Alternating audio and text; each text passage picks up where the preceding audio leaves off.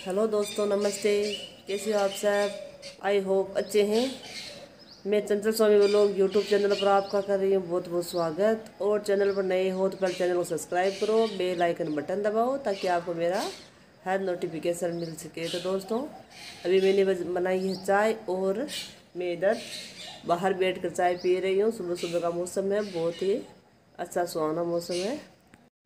तो दोस्तों, बहुत थकान आई हुई थी, इसलिए मैंने बड़ी वाली गिलास भर के चाय बनाई है मेरे लिए। इतनी चाय पीऊँगी थोड़ी थकान उतरेगी तब काम होगा, इसीलिए मैं ये पूरी गिलास भर के चाय पी रही हूँ, बड़ी वाली, ताकि सुबह सुबह थोड़ा फ्रेश हो जाए तो थोड़ी एनर्जी मिल जाए और घर की अच्छे से सफाई हो जाए। इसीलिए मैं इतनी चाय पी रही हूँ। देखो,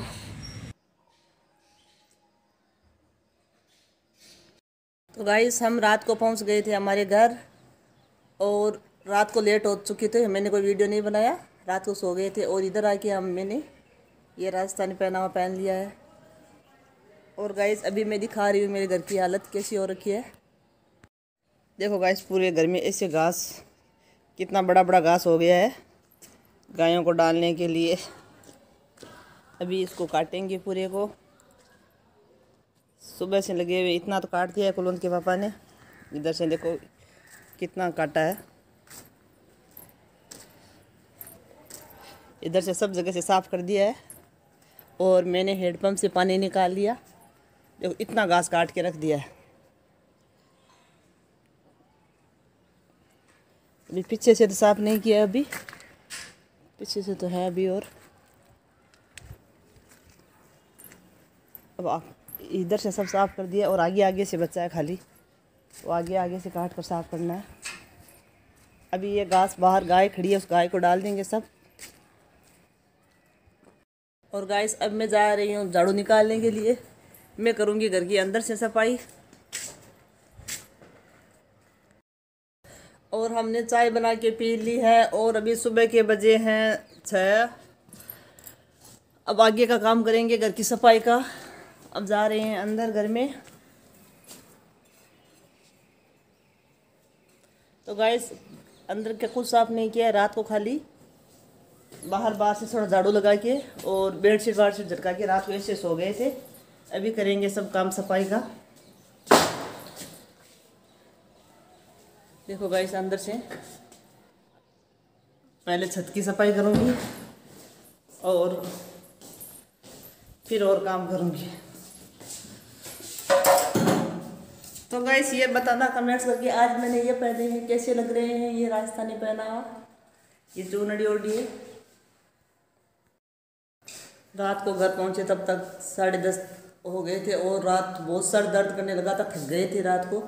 सुबह की रवाना 5 बजे की रवाना हुए थे, 5 क्या 4:30 की रवाना हुए थे सूरत से। देखो दोस्तों, बाहर से हमने पूरी सफाई कर ली है, घास को काट लिया है। देखो हमारे कितना अच्छा कर दिया है, कुलवंत के पापा ने काटा है पूरा घास। और बहुत अच्छा मौसम है, अभी देख लो आप, सुबह का टाइम है।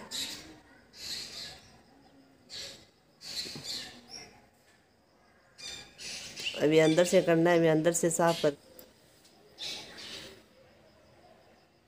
दोस्तों, हमने घर की पूरी सफाई कर ली और आज फिर वापस जाने का है सूरत। और अभी जा रहे हैं हमारे पुराने वाले घर पर। अभी पूरे घर को वापस सफाई करके बंद कर दिया और सामान सब पैक करके आ गए हैं हम। और अभी पुराने वाले घर जाएंगे और उधर से हम वापस जाएंगे।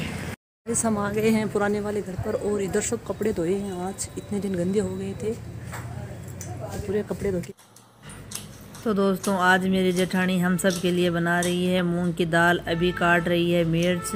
और मेरी जेठानी भी है और मामा जी की लड़की भी है, तो बहन भी है, तो 2 रिश्ता एक साथ है हमारा। तो ये आज मेरे को नहीं बनाने दे रही, ये बना रही है। बहुत ही टेस्टी दाल बनाएगी। अभी डाल रही है इसके अंदर जीरा और मूंग की दाल को पहले भिगो के रख दिया था और थोड़ी राई भी डाल रही है थोड़ा टेस्ट के लिए। देखो, जीरा और राई दोनों डाल दिया है और लाल मिर्च डाली है, तो दाल का कलर भी अच्छा आएगा और दाल टेस्टी भी होगी। और अब इसके अंदर डालेंगे थोड़ी हींग। तो देखो, हींग से दाल का बहुत ही अच्छा टेस्ट आता है। इतनी सी चुटकी भर हींग डाली है और हरी मिर्च पहले ही काट के डाल दी और टमाटर और सब अभी डाल के बनाएंगे। अब डाल रही है नमक अपने स्वादानुसार।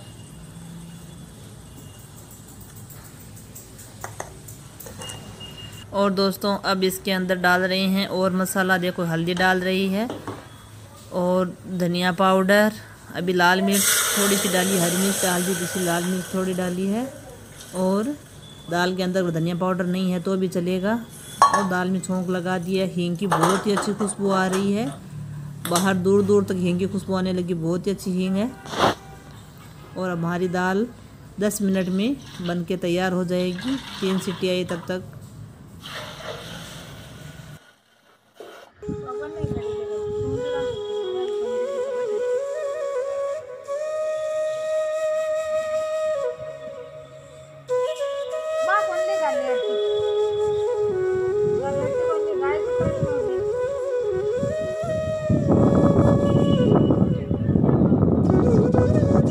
पटाली और ले ली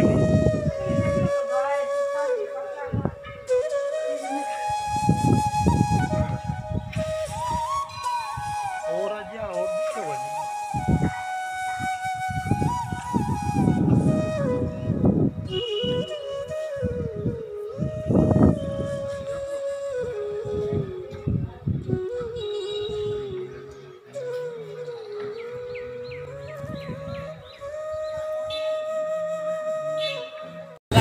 वापस रवानगी हो गई है स्कूटी और सुजानगढ़ से निकल रहे हैं। सुजानगढ़ से वापस हो रही है रवानगी, हम जा रहे हैं वापस ट्रेन में। तो दोस्तों अभी मैं आपको ईडवाड़े में जो नमक पड़ता है वहाँ दिखाऊंगी ताल में कितना पानी जमा हुआ है। और अभी नमक बन रहा है, देखो पूरा वैसे दिखने में जैसे समंदर जैसा लग रहा है लेकिन समंदर नहीं है, ये पानी जमा हुआ है और यहाँ नमक बनाने का काम चल रहा है। देखो पूरा ईडवाड़े में ताल है, ताल के अंदर ये पानी भरा हुआ है और नमक का काम चल रहा है, आप देख सकते हो। तो दोस्तों आज का ब्लॉग यहीं पे करते हैं ख़त्म और आगे मिलेंगे फिर नए ब्लॉग के साथ। तब तक के लिए बाय बाय।